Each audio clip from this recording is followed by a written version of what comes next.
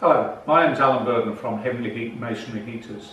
If you haven't heard of masonry heaters, that's not surprising. Although they've been around for about 500 years, they never made it to Australia in any numbers.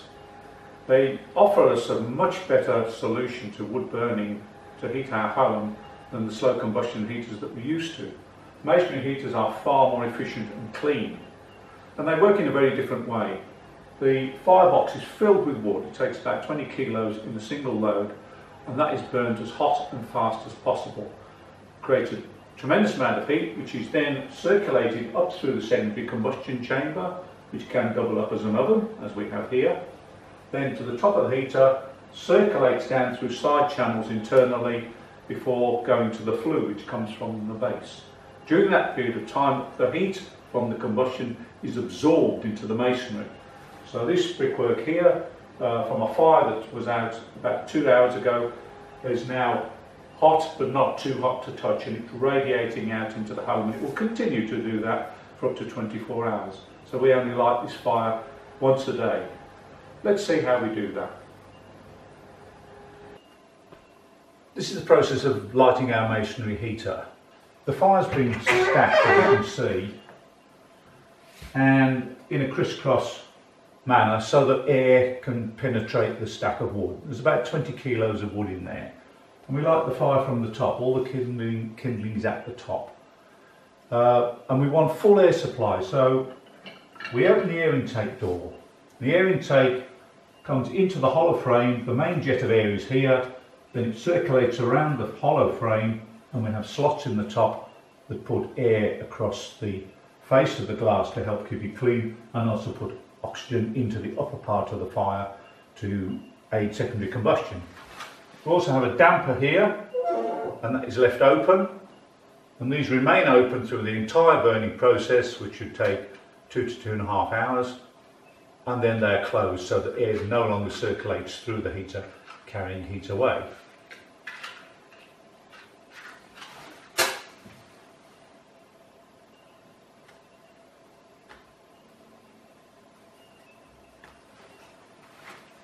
And of course, the key to any good fire is good, clean, dry wood.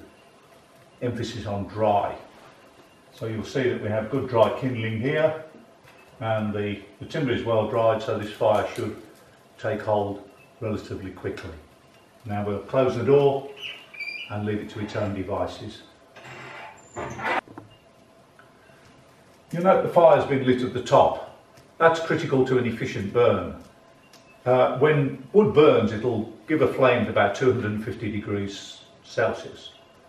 But gases come off at lower temperatures than that. If you light a fire from the bottom, you're cooking these gases out, creating pollution, and that's unburnt fuel. With the little hot fire at the top, as this wood below starts to heat up, then those gases are more readily combusted and add heat to the system and reduce the amount of pollution. It will take about an hour or so for that to become fully engaged, and then we get maximum heat from the fire over the remaining time of the burn. You can't see on this shot, but above here we have our bake oven, and that's the secondary combustion chamber. And so we can see at this stage of the game flames coming up into that and circulating there, and that aids for combustion of the gases that come off the timber. So now the fire's been going for around about 40 minutes, and as you can see, all of the timber in the load is fully engaged and beginning to burn through, and so the heat will build up considerably from here on. There's already a considerable amount of heat coming from the fire door, and so we've got that initial radiant heat even before the mass of the masonry begins to warm up. That will peak at around an hour after the fire's gone out, and then will provide heat for up to 24 hours afterwards. So this fire's now been burning for over an hour, and as you can see, the pile has collapsed into a bed of extremely hot embers. And I'm going to do something that we don't normally do, and that's open the fire door and see how hot it is inside there. But while the fire door is incredibly hot and it's pushing out very strong radiant heat, to the point where Fiona, who is 4 metres away, can feel that gentle radiant heat from where she is. Yet the brickwork here never gets too hot to touch, and that heat will migrate through the whole masonry mass over the next hour or so. I'm going to use this electronic gauge to measure the temperature. At the moment the fire door is recording 442 degrees, but inside that firebox it's much hotter.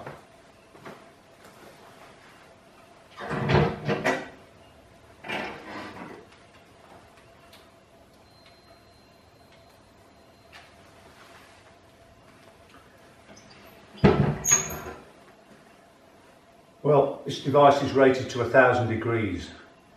It just went into overload. I got one measurement of 1017 and then it went into overload. So that is an incredibly hot fire. And what that fire is doing is consuming everything in the timber that is there to provide heat. So there's no smoke, no soot, no creosote, and there are none of the waste gases that come off timber and need 600, 700 or 800 degrees plus to burn, that often get wasted in slow combustion heaters. All of that is turned into heat, and that heat is being stored in this masonry mass. And of course we're not opening and closing that fire door all the time and getting smoke and dirt coming into the house, and we're not throwing logs into a blazing fire and knocking the inside of the firebox around. So the amount of labour is less and the durability of the heater is for a lifetime. Fiona's just been outside and has taken a photograph of our top of our flue, and there's absolutely nothing coming out of it except some residual heat. The only thing that we had to modify on our flue was to put bird netting around it, because unfortunately occasional swallows came down and we had to rescue them from our clean-up outdoor, which is just behind me. So after an hour and a half, the burn is starting to die down, and we have still a very hot bed of embers here, a lot of heat coming from the firebox. But you'll note that the door has remained perfectly clean. The air wash across the glass and the simple amount of heat that is generated in there removes any kind of soot deposits that might normally build up. The same applies to the walls of the firebox. You'll see they're absolutely clean. Now, what you couldn't see on the video because they were at the sides, that during this burn, areas shaded by logs sometimes get a film of black on them, but as the fire continues, that is burnt away. That's fuel, that's turned into heat, so nothing goes to waste. So despite all that excess heat, these bricks are still touchable, as will the whole masonry area. And the heat will remain in that core and gradually migrate out over the next 24 hours. We've lit this fire during the day so that we could do this video. Normally we would light it in the evening. We enjoy this blazing fire, sit here on the sofa in front of the fire, and when we come to breakfast in the morning, the house is still warm and this is still radiating heat. Our fire's almost died down now. There's just a small bit of embers in there which will slowly glow away, just like on a barbecue, until they disappear almost entirely. Very little ash will be left. I put a 44-gallon drum under our floor 7 years ago and I haven't emptied it yet. So very little ash left from this. Also, of course, a very clean burn. This has been a very quick burn, only less than 2 hours and everything has gone. Very, very hot burn, and that's because our wood is exceptionally dry at the moment. We store it in a north-facing sunroom and get our wood very, very dry, which is the key to a really good burn. And an efficient burn, so that none of those deposits are left. At this stage of the burn, everything is almost burned out completely. We can think about closing the air intake door and the damper. We do this to prevent cool air circulating through the system and carrying the heat away.